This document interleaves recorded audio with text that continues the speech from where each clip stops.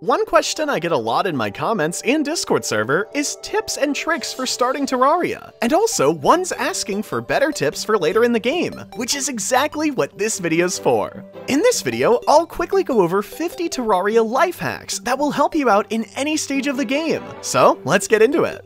For the first few life hacks in this video, let's take a look at ones that will help you out with your worlds. Firstly, if you want to slow the spread of your evil biomes, all you need to do is beat Plantera, which will slow it by 50%. Besides slowing the spread by 50%, you can also stop it spreading on the surface by planting 2 sunflowers on the ground, and can also fully stop it spreading to one part of the world by adding a 4-block wide hole going to the underworld. While the evil biomes are usually something you don't want, if you do want them for farming or boss purposes, you sadly only get 1 per world. But if you use the secret seed I have on screen now, it will generate both the corruption and crimson. Speaking of things that you only get 1 of in each world, you can use the chlorophyte extractinator to turn ores into their opposite counterparts, which saves you a trip to another world. Something you might have trouble with finding is your floating islands, but you can just golf into the air to move the camera into the sky, which will let you see if there's anything up there. Another tip for finding floating islands is to look for small puddles on the ground, as they are sometimes directly under floating islands. While you're looking for islands, something to remember is that your dungeon and ice biome will always spawn on the same side of the world, which will also be the opposite side of where the jungle spawns. Another biome you might want to find quickly is your aether biome, which will always spawn under the beach that's on the side of your world that also has the jungle. Speaking of the aether, you can also use the shimmer to get free reforges on your weapons that are craftable by throwing them into it and then using the items that pop out to recraft the original item. Something that's a problem with liquids like shimmer, water, and lava is trying to move them, but if you make a 4x4 block under the pool of liquid, place a chest in it with at least 1 item in it. And finally, put whatever will turn the above liquid into another block into that hole as well. Once you break the barrier for that hole and restart your world, the original pool of liquid will be completely gone. Speaking of water, if you just started Terraria and are looking for the easiest pet to get, you can do that by checking the water chests in the oceans, and if you don't see the shark pet in one, just make a new world and check those ocean chests, and repeat that process until you eventually find the shark pet. Another pet tip is one that helps you get the rarest pet in the game, which is the dirt block pet, which will actually have a 5 times higher spawn rate on Celebration Secret Seed worlds. Something you probably already have in your world is a platform-based arena, but there's actually a better option.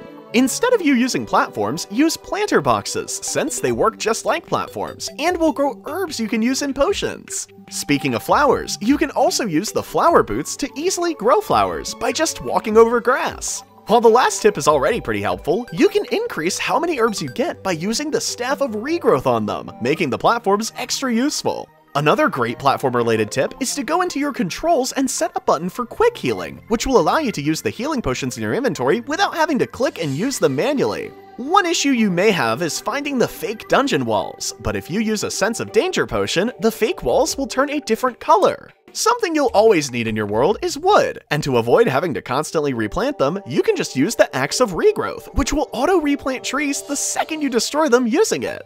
Moving on to some more fun ones now, there was a collector's edition of Terraria that was the only way to get the bunny pet, but they stopped selling it as of now. However, you can use Registry Edit to get the pet in your game regardless of your version.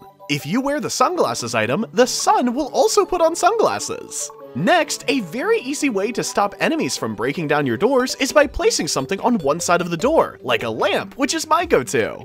Speaking of houses, beds in Terraria will actually speed up time and set your spawn. Besides beds, you can sit in chairs and also stand by campfires to increase your health regeneration, so they're usually in boss arenas. Another helpful house tip has to do with ones in the jungle, which will actually decrease enemy spawns around it, which is extremely helpful in the early game.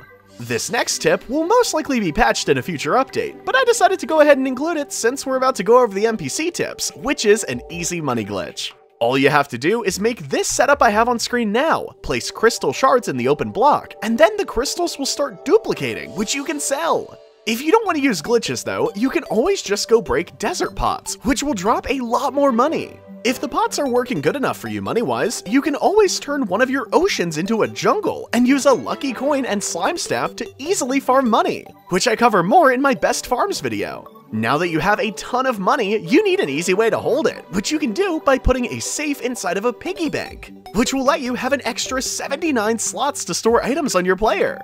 After you fill up those 79 slots though, your best option to store your stuff might just be barrels, since they have a cheaper crafting recipe. Moving on to the NPC ones now, the easiest way to get a pylon is by throwing the nurse and arms dealer in a house together in the jungle.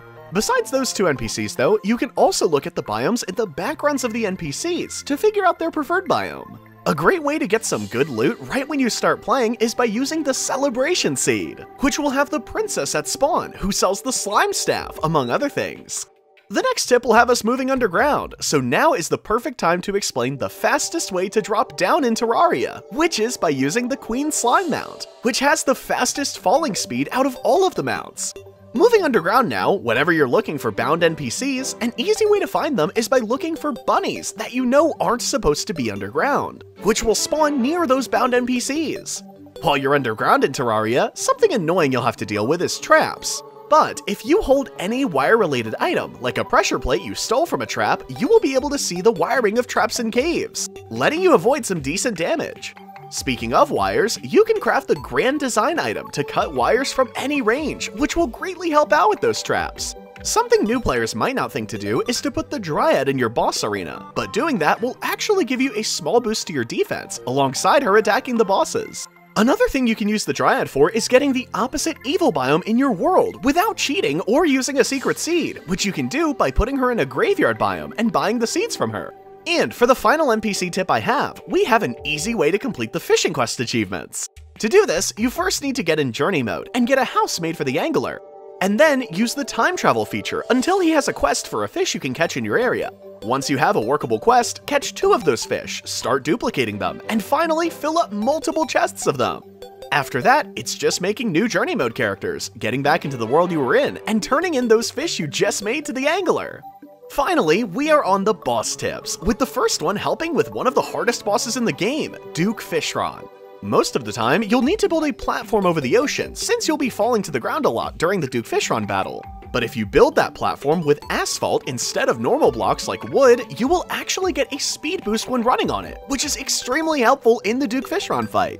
Speaking of Duke Fishron, another hard part of that boss is trying to catch the truffle worm to summon it. But if you use an invisible potion before running up on it, you will have a little bit longer to catch it before it runs off. Another boss that can be hard is Queen Bee, since you normally have to fight it in a small beehive. But if you drop a bomb near the Queen Bee spawn and then teleport home using potions or a mirror, once the bomb goes off, Queen Bee will rush to you, allowing you to fight it in the overworld. The Queen Bee boss actually has 2 more tips for us in this video, with the first one being you can easily fish up honeyfish in beehives, since there's only 2 fish there, which will heal you by 120 points.